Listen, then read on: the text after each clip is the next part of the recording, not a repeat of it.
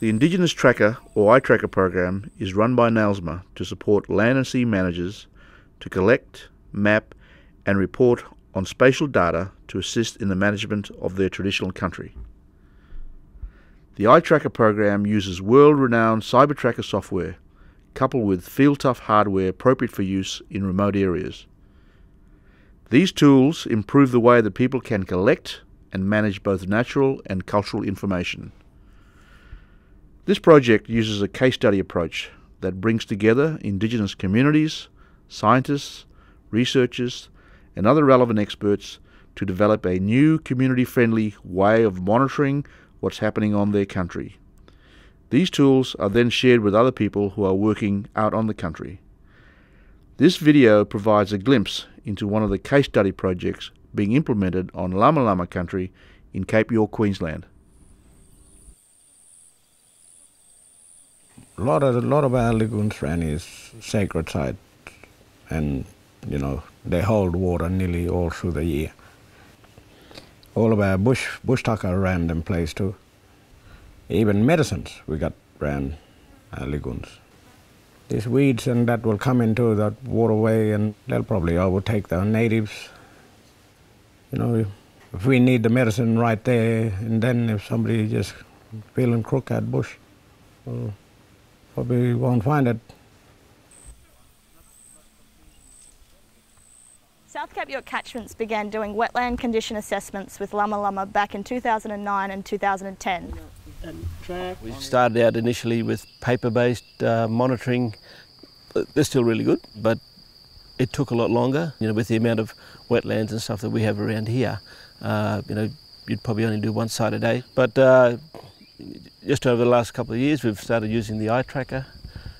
And so that's got a little reminder to what you're supposed to do at each quadrat. So today we were trialling our draft rapid assessment methodology, and the ranger group will do the assessments maybe once or twice a year every year for several years, and hopefully that'll allow them to track changes in the condition of their wetlands. And what else? Well, we could start the plant list, so it's just broken into different with the rapid assessment application that we now have with the iTracker, you'd probably do 2 to 3 a day. The original methodology still has its place for initial baseline studies, but I think the new rapid method will be great for rangers on the ground to use without having to rely on scientists or experts coming in to help them. So not seeing no fish. It's really easy to go out now and actually walk around on the wetlands, go to our monitoring points that we put in over the last number of years, punch all the information in right there and then, and it's done. Once you come back to camp, just upload onto the database and done. Because everyone's got a tablet, and for someone to just get up there and out in the bush, and it's easy as. If you want to keep an eye on your wetlands and on your country, well, this would be the way to go, I'd say. When we first did our assessment, we was doing it in the middle of the lagoon. It was bone dry.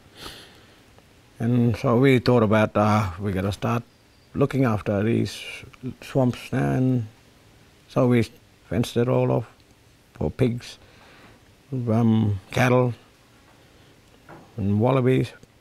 It's real good now. There's water holding every year, and that's been what, five or 4 years since we had it fenced in. The rangers work with South Cape York Catchments to do a wetland condition assessment before the pig fence was installed.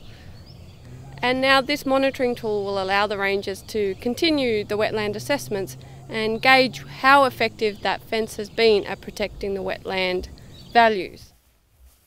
This fence here is it's a rehabilitation site. We've actually fenced it off so it's pig and cattle proof. When we had all the pigs and stuff and the cattle through here, all this here was really eroded and a lot of damage done by pigs and cattle through here. And the cattle were in the swamps eating all the lilies. The pigs were in the swamps actually digging up all the grounds and stuff. What we're actually doing here is putting some pickets inside the fence, because the pigs have actually put a hole in the bottom here and gone inside and cause a bit of damage. Yeah, so this has been a little project now for the last couple of years, and just coming back every year and doing our assessments here, we've seen a lot of changes, and this is sort of the first time there's been a pig in here. So for a lot of environmental and scientific issues, long-term monitoring is very important. Improving the community's capacity to be able to implement monitoring will be significant in allowing both the traditional owner community and the wider Australian community to be able to get good information on issues over the long term. Most of us, Randy, our older generation and me, we sort of got a GPS eye tracker in our head. He can read it, but he can't see it. Me, I can read it and can see it. That's just like you're learning my way and I'm learning your way.